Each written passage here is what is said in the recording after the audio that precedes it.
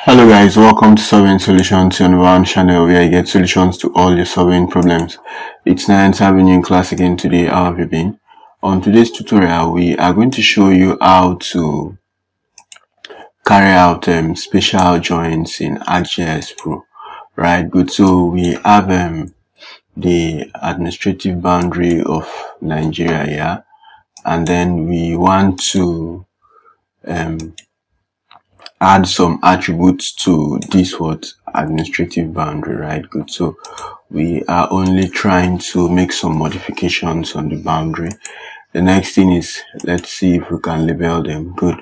And then if we open up the attributes table, we can see some fields under the attributes table, right? Good. Now we have a standalone table here that also contains some information.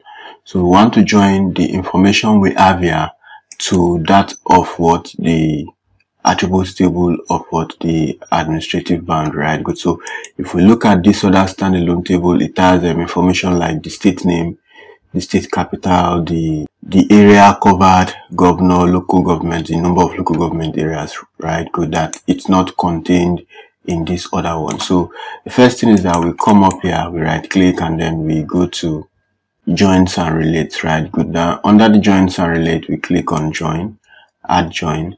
Now for the input table, we have the boundary table, right? Good, gotten from grid 3.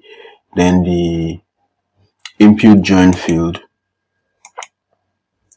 we are going to use state name, because from the both tables, state name is like a common field, right? It's actually a common field, so it was actually done on purpose. Then the join table, which is the standalone table, right? Good. Now under the join table, what is the field that we are going to use? That's the join table field.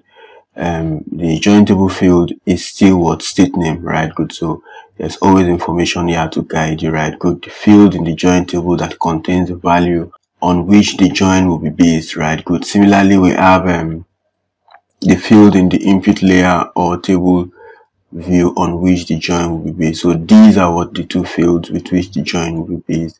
So we can decide to validate.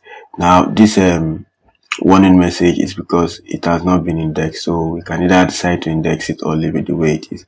So let's validate. Scroll down, we have input has 37 and the join table has 37, right? Good. So I haven't checked all of these. We can click on OK.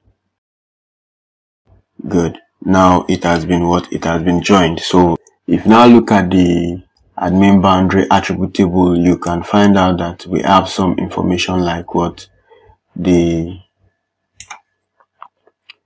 state name, the capital, the area, governor, and local government area. So yours can be maybe population, maybe types of rocks, and some other information that you would want to add to a geographic data, just like we have the shapefile area. So it adds more meaning to your shapefile, or maybe it adds more information to the shapefile, which would now help in decision making. So in this short video, we have shown you in ArcGIS Pro how to carry out joins to your data set, right? Good. So we are going to see you on the next tutorial. Ensure you keep staying safe and have a very good time. Bye.